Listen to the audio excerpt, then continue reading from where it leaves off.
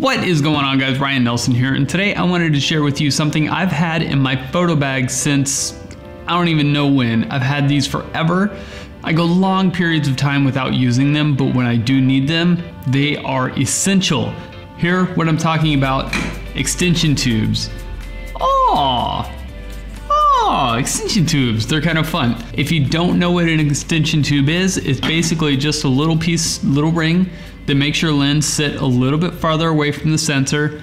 There's no glass in here, nothing in here. And what this does is basically gives you a little bit more flexibility in your lens. You do get a shorter minimum focus length. So say your minimum focus length is 16 inches. You may now be able to go down to 12 inches or 8 inches or 3 inches. It really depends. Now there are multiple sizes of these things. I have 3 of them. For whatever reason, I can only find 2 of them at the moment. But right now I have a 12 millimeter and a 20 millimeter extension. Sometimes you can stack these things together. And now I have a 32, which is essentially the one I can't find. It's around here somewhere. I haven't seen it for a while. Like I said, I do go long periods of time without needing these or thinking about using them. But when I do, they're great. You may be asking me, why do you need these? Why do you need some extension tubes? Well, it allows you to get closer and closer and closer and dangerously close. Wow, my lens is dirty. I've actually been using them quite a lot in my B-roll shots, especially the Rode mic shots. The little Rode wireless Go's, they're so small. I needed to get a little bit closer in there with my B-roll shots, slapped an extension tube on there, boom, got a better, tighter, more in focus B-roll shot.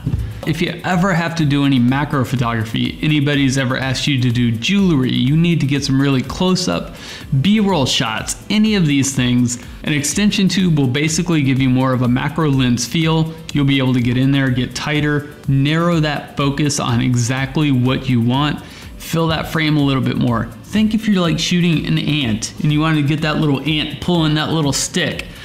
I should really have a B-roll shot of some ants, but I don't, but just think about that. Like the big ant pulling the stick, you're out there trying to shoot that and it's just like this tiny little speck in this huge frame.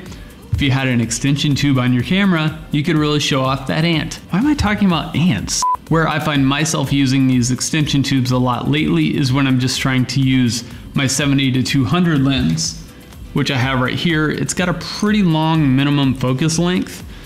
And sometimes I'm trying to shoot something that's a little bit smaller. Sometimes I can't find myself filling the frame as much as I would like to. So I put an extension tube on there, get a little bit closer. Sometimes that's not enough, so I put a bigger extension tube on there. And there we go. So now I've got the frame filled. It's exactly the shot that I'm looking for. And everything else just kind of falls out of focus just the way I was looking to do it. So what are the upsides of using extension tubes? One, they're cheap. If you buy the Canon brand, I've got one Canon and I've got a couple of off-brand ones.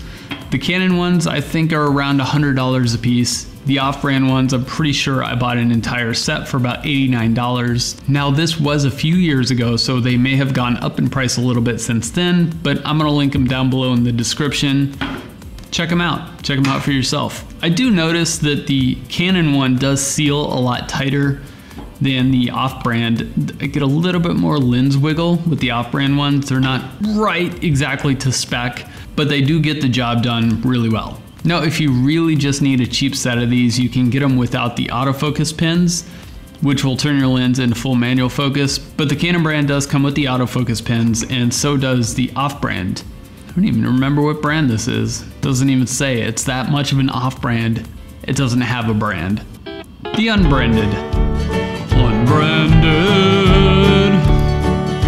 What kind is that? Unbranded. That's a good name. Unbranded. So the upside to these, they're light, they're portable, you can throw them in your bag, you almost don't even notice they're there, which is great because sometimes you don't need them. It's better than carrying around another macro lens. The downside of it, okay, you may have to open up a stop, maybe a half a stop, even maybe just a third of a stop, because every little bit that you go and you move that lens away, you're gonna need a little bit more light. It's not a huge deal, not a deal breaker, but that's really the only downside other than it's not a true macro lens. It's gonna do if you're not doing a ton of macro photography. If that's all you're doing, definitely get a macro lens. But if you only do it from time to time, extension tubes. Way to go. Alright everyone, thanks for hanging out today. As always, if you like this video, if you find it useful, at all valuable, hit that thumbs up button down there. Hit that subscribe button down there if you haven't already. Let me know if you have any questions, and I will see you guys next time.